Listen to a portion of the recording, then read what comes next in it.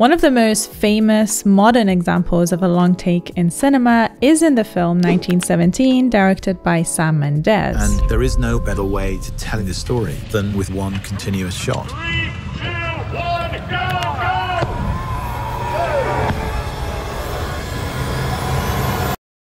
The entire movie is crafted to look like it's taken in one long continuous shot, but it's actually not. That's right, we were all lied to. It's all an illusion, it's all movie magic. It's quick camera movements, hiding behind random objects, and of course some incredible editing. It's extremely difficult and impressive to make this kind of movie. But you know what's even more impressive and difficult? An actual long take, an actual unbroken continuous shot. Now you might be thinking, surely no one's managed to pull that off for an entire movie that's an hour and a half to 2 hours long, right? Well, get to know Victoria, everyone. The German film, directed by Sebastian Schipper?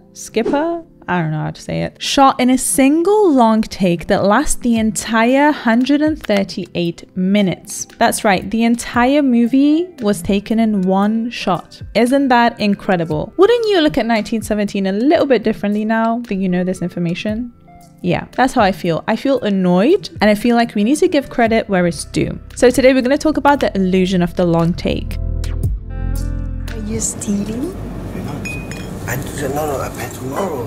I pay tomorrow. I don't want to work. It's a friend of mine, really. I swear, it's a friend of mine. The entire movie was shot in a single take. The script was just 12 pages long, with most of the dialogue being improvised. So the rehearsal time and preparation, all of that goes out the window the moment the camera starts rolling. And it's down to the actors and the camera operators to create something magical. Even for 1917, a movie that looks like it's taken in one continuous shot, but it's actually numerous takes stitched together, the cast and crew had to rehearse their every move for 6 months. I mean, we rehearsed the film for 6 months, and then we shot for another, I think, 3-4 months after that. And writers had to write the scripts according to the time it took to do each take. It was all about timing, and it had to be perfect. The camera work was a mix of Steadicam, handheld shots, and wire rigs, all working together to keep the action fluid and engaging. Now, my main problem with the movie is that although it's very impressive technically, I do think the technical aspect has taken away from the emotional aspect. I feel like they focus too much on the technicalities and oh, it's like one long take and all those lies, that I feel like we didn't actually engage with the characters. The characters are usually seen at a distance, and the camera doesn't really show the facial expressions, it doesn't really focus on that. And although Sam Mendes actually intended to make an engaging movie like this,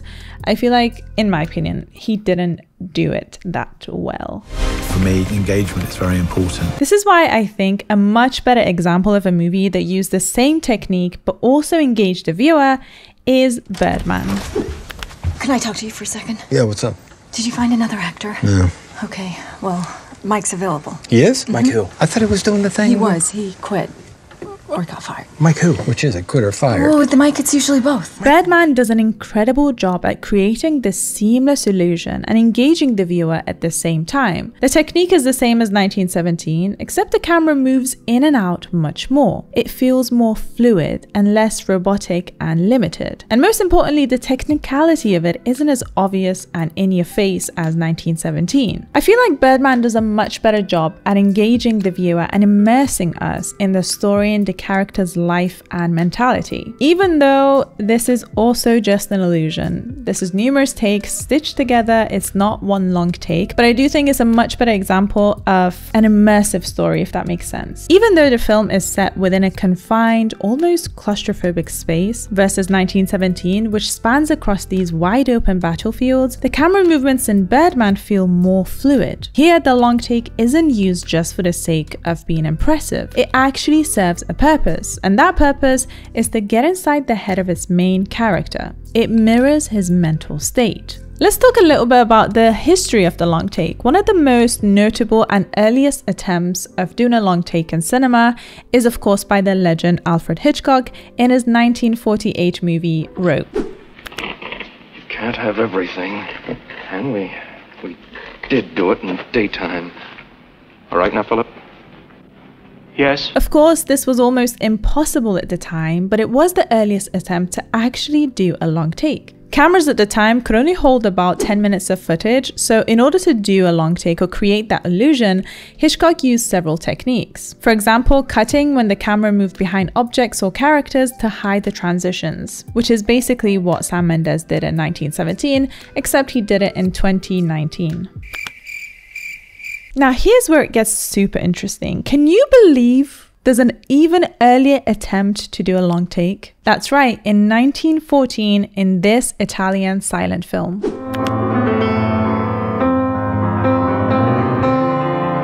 So in all of these early silent films, the camera would usually just stay in one place, and it's the characters and the objects within the frame in front of the camera that would move. So all you had at the time was a stationary camera. But in 1914, this filmmaker managed to pull something off that no one else could do at the time. He used the dolly to move the camera across the set to create a more dynamic and immersive experience. And I do think for 1914, this is incredible. Now, here's the fun part of the video. Let's talk about movies that actually were taken in one long take. Boiling Point is a great example of a genuine one-shot film. What's the problem? Did you explain it to them? What's the problem? What table? 7.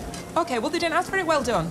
They've asked for it well done. That's lamb, darling. Okay, That's how it's supposed to be. It's supposed to be All filmed in one location. No illusion or mimics. It's actually a long take. But wait, there's more. Russian Ark, the movie released in 2002, also didn't just create an illusion. It actually was a long take. The movie features an unbroken, non-stop take that lasts around 90 minutes. The film moves through 33 rooms of the Russian State Museum, featuring over 2,000 actors and extras. And because the museum had to shut down for production, they only had 1 day to film the entire movie. And they attempted to do this 4 times. So the first 3 times they failed due to technical difficulties, but on the 4th attempt, they actually managed to do an actual long take. And of course, Victoria, which is the movie I mentioned earlier. This is, in my opinion, one of the most incredible achievements in film. A movie that's over 2 hours long was taken in one continuous take. I can't even wrap my head around how they managed to do that. I'm going to be honest. This is incredible. I do think, again, no shade to 1917, but I do think like when movies like Victoria exist, why is no one talking about it? I mean, it was released in 2015, but still, I feel like it's so underrated and so many more people need to watch this movie. So the German film is about a bank robbery, or how the director likes to describe it is not about a bank robbery. He says it is a bank robbery because they do it in one take and it feels so immersive, you feel like you're actually robbing a bank. For Victoria, production had only 3 chances to make the one take happen. The director had a backup plan though, in case the one take didn't work out. And the backup plan was a jump cut version. For, you know, people gave me money, nobody believed that we're going to actually going to shoot the film in one take. So I told them, if I can't pull it off, I'm going to give you a jump cut version. Which, according to the director, didn't work at all. The material wasn't really built for a jump cut movie. The story was born to be shot in one take, and they managed to do it. Unlike 1917, the cast and crew didn't actually rehearse for months and months. They wanted to have this element of freedom. I imagine on a set like for this kind of movie, you don't actually know what to do and what to rehearse. And as I said earlier, the dialogue was only 12 pages. Everything else was improvised. I think the entire movie is improvised. I'm pretty sure the cast didn't even read the dialogue. Film without even reading the 12 pages. It just boxed Yeah, it? Franz. I didn't read. You didn't read it either? The 12 pages. They had no reference because not many people managed to do something or want to do something like this. Their starting point was just a bank robbery and they wanted to make something that was fascinating and engaging. A story about a bank robbery that truly felt like you were there with the characters. Now, it goes without saying that in order to do something like this, to create a movie all in one take from start to finish, is not easy. Preparation is the most important part of a project like this. Lots of rehearsals and calculations and planning and praying that it all works out. And especially if you don't have the same budget as Hollywood filmmakers like Sam Mendes, this is incredibly difficult. In my opinion, if you're going to promote a movie as one long take, you better commit and make that happen and actually do one long take. We should give credit where credit's due. I think we should celebrate and we should recognize indie filmmakers who managed to pull off these incredible feats without a massive Hollywood budget. I think they deserve the spotlight too,